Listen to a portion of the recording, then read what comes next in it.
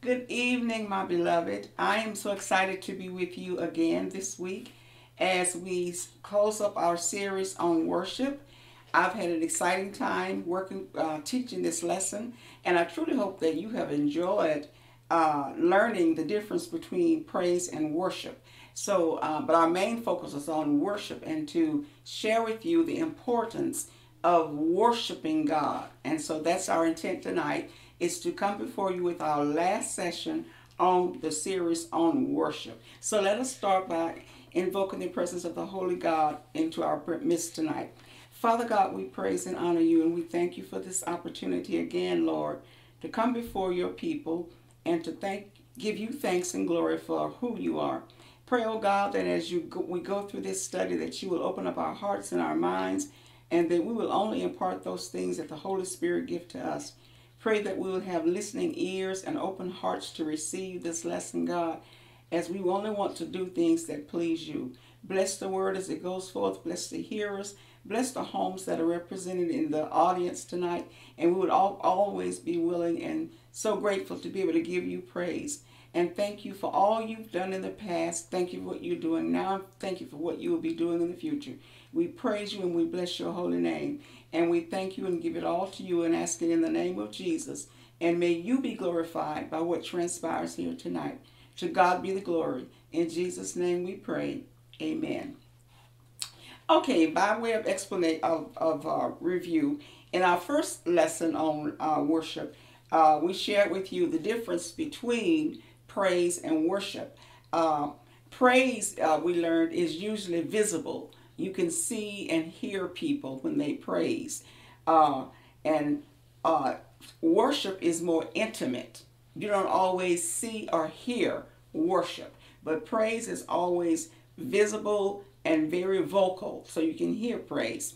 And even creation, another major difference is even creation can praise God. The trees praise him, the wind, and we have the account in Luke 19 when the people were asking Jesus to quieten down the crowd, and Jesus told them that if these people don't praise me, even the rocks will cry out. So you don't have to have a relationship with God or know God personally. To praise God. Praise is not personal the way worship is, because worship does not take place apart from a relationship with God.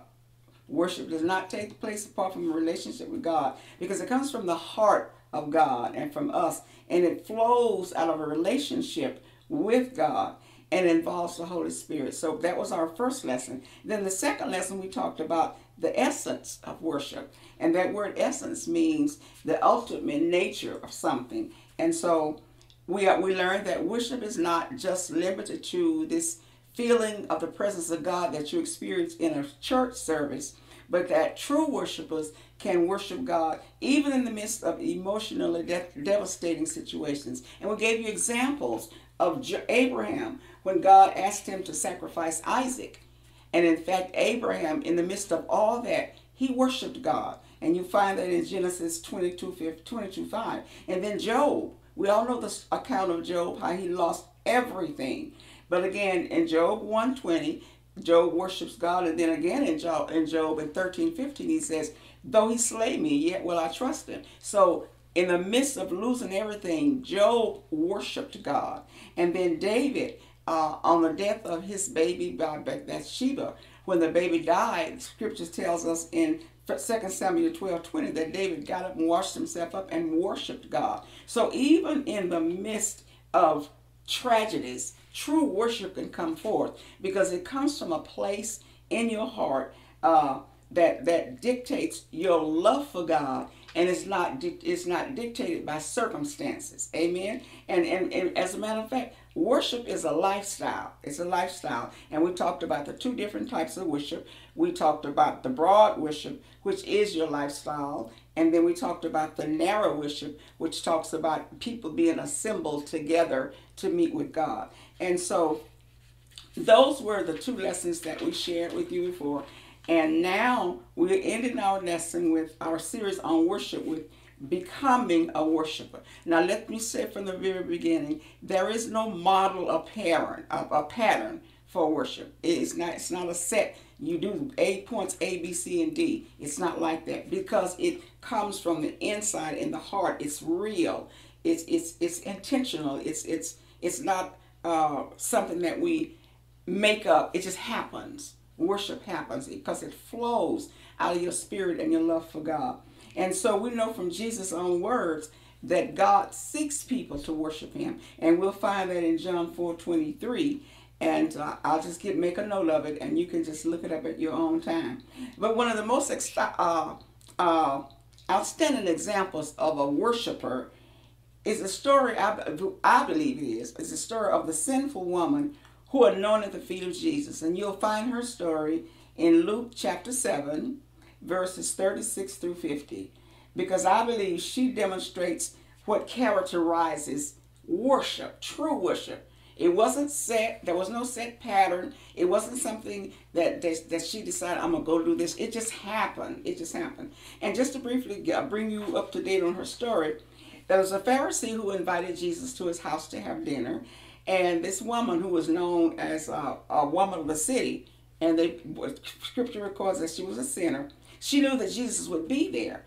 So she went to this place, and she went in and she began to wash Jesus' feet with her tears and dry them with her hair.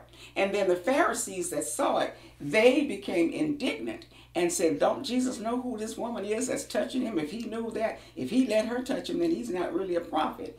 So Jesus then, knowing what they were thinking, gave a parable. And this is the parable I'm going to share with you because I don't want you to miss it.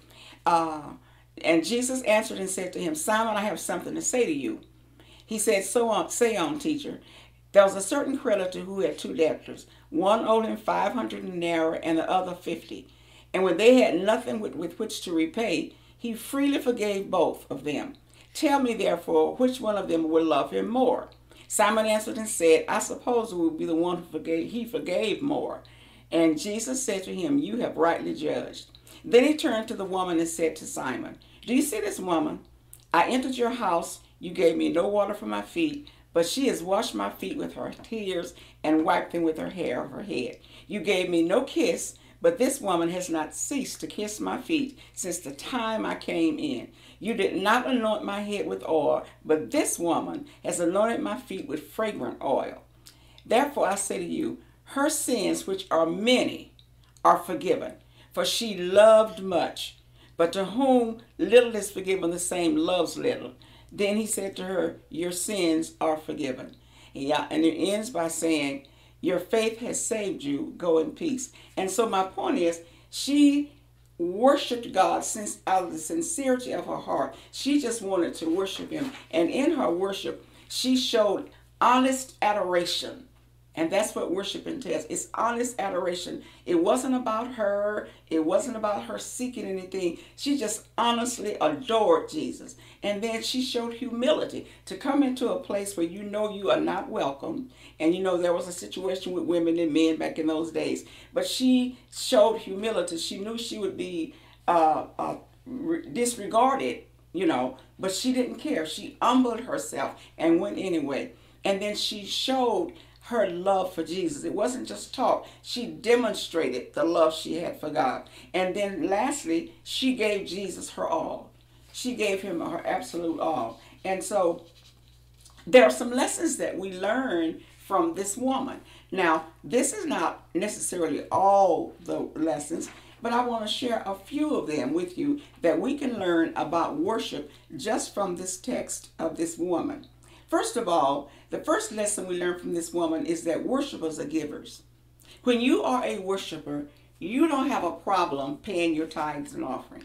Let me say that again.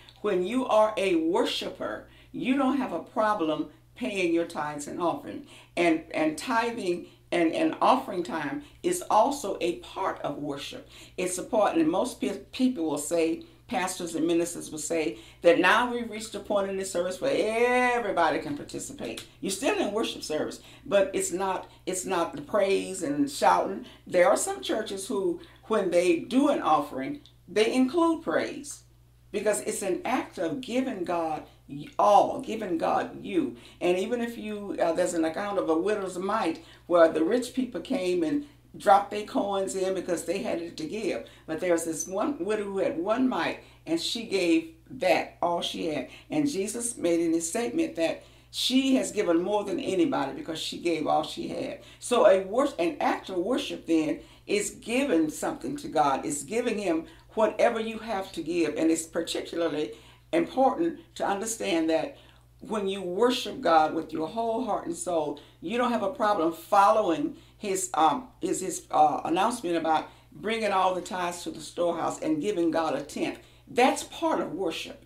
That is part of worship. But no matter what you give something to God. Because again, when it's time to lift the offering, that is still worship. We don't take a recess or take a break and do offering. No, it is still worship. And this woman, in the form of her worship, she gave all she had.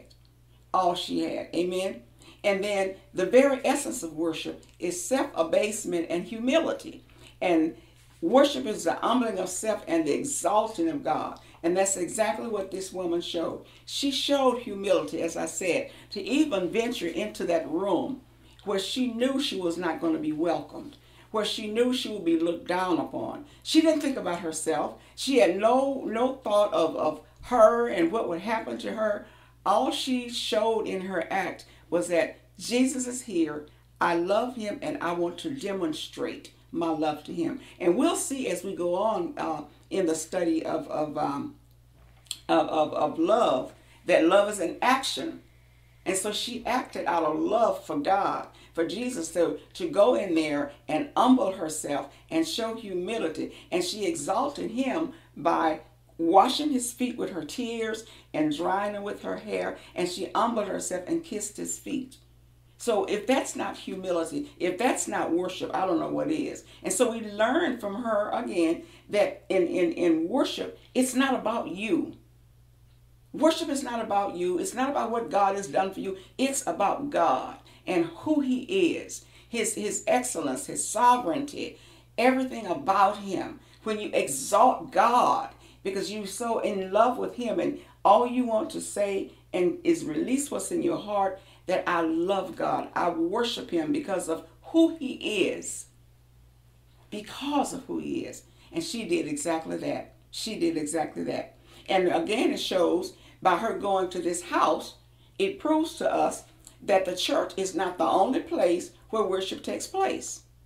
Worship takes place every day in our lives by in and through what we all do. There's a form of worship in what we do. When we're kind to people, that's a form of worship. And so this woman sought Jesus out while he was at dinner in somebody's house, which again lets us know that worship is not limited to a church building.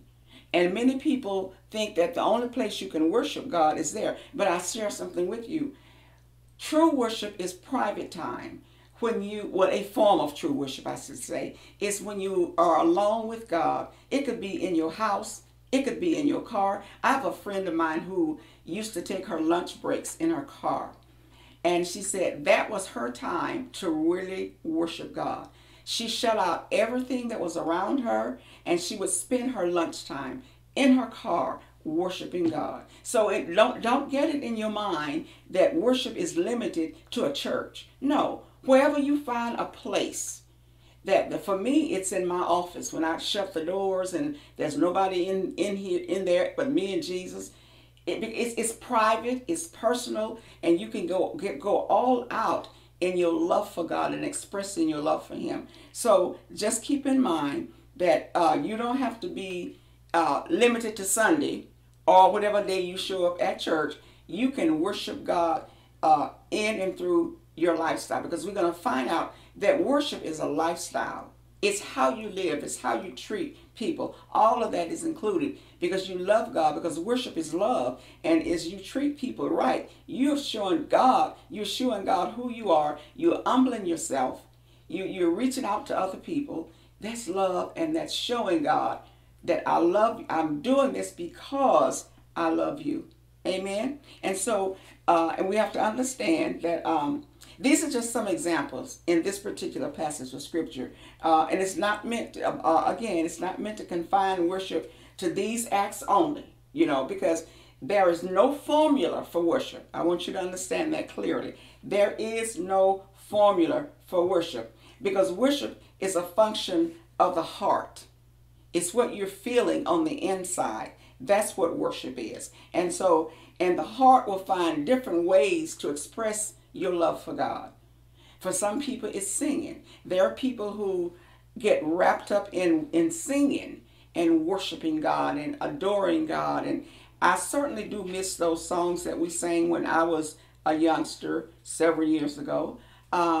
They were worship songs, and they basically talked about God and how good He was, and just the goodness of God and how much they loved God. So they were kind of different from what we hear today in our more contemporary music. But I love worship songs, and if you have a hymnal in your possession, you can go through and find hundreds of songs that are just worshiping God. So you can worship God it's just by singing about your love to Him. You can worship God in your prayer time. When you get ready to pray, and part of your prayer, or all of your prayer actually, is about Him and His goodness and His love, and He saved you, just adoring Him. So worship comes also in the form of prayer. So there's singing, there's prayer, and then there's just simply silent time alone, when you give yourself time to listen for the voice of God. That's worship, because it's the desire to do that is coming strictly out of your heart, because your desire is towards Him and you want to hear from Him. And so you isolate yourself and you find some special time, and you let your friends know, of course, this is my time with God. Don't call me, don't text me, just respect me enough to give me this time along with God, because this is my time to worship God. And I particularly love, and this is like I said, there's no formula and there's no special posture in worshiping God. But I like to worship God on my knees, because it shows it to me. I'm not saying you have to do that, but for me, it's a sign of humility. Quick testimony: in 2020, I had a very bad illness, and very, very bad. It almost cost my life. And I was at a point where I could not do anything for myself. And I had to be helped in the bed, helped out of bed. I couldn't do anything. And at about 2 months after I got word from God that He was healing me, I was laying in bed. I was getting ready for bed, actually. By then, I was able to get in by myself. And I was getting ready to get in the bed so I could pray. And the Spirit told me, get on your knees. Now, prior to that, for the last 4 or 5 months, I had not been able to get on my knees. And for me to get on my knees was, you'd have thought I won the lottery. I mean, I was just excited that I was at a point in my healing process where I could go back to praying and worshiping God on my knees. Now, I'm not saying you have to be on your knees, hear me clearly, but for me, so I would suggest to you, find something that works for you in your worship time with God, in your alone time with God, when you're not disturbed. That's how you hear from God. That's how you hear in your spirit Him speaking to you. Quite often it's during your worship time with Him, when you just want to adore Him and acknowledge who He is, and acknowledge His goodness and His perfection and all those things. Amen?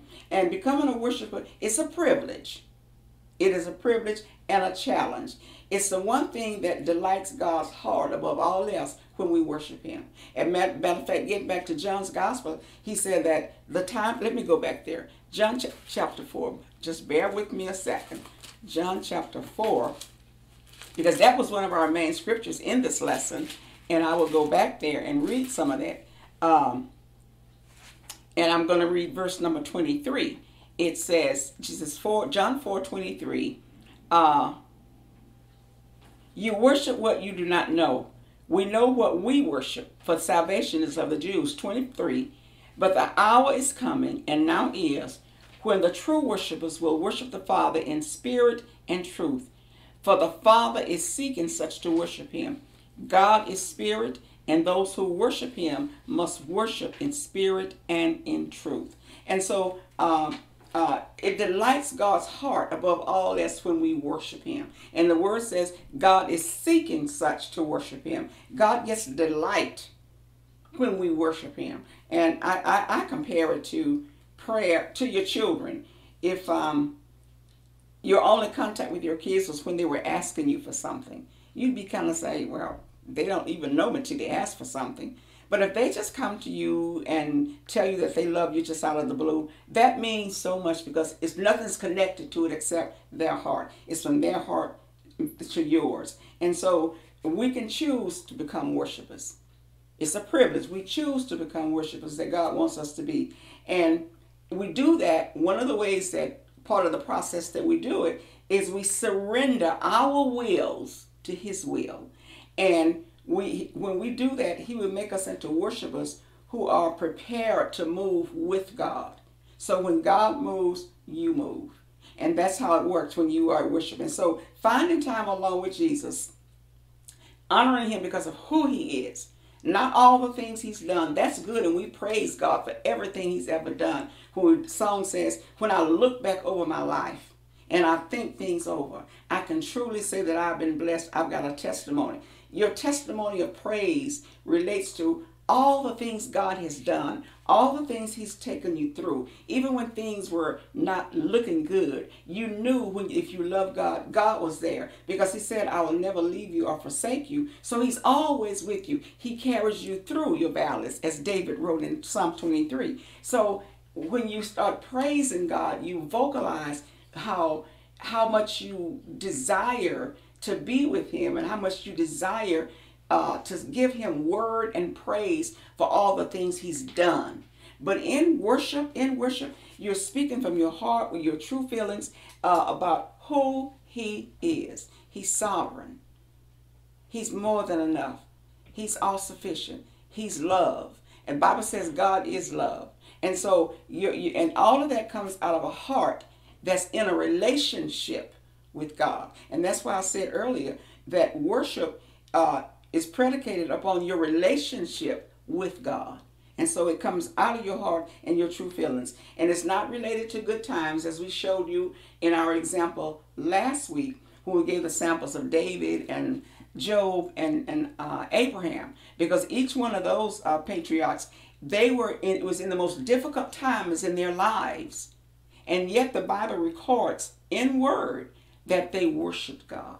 So worshiping God isn't limited to the good times. Even in the bad times, and when times you don't know where your next piece of bread is going to come from, you can still worship God.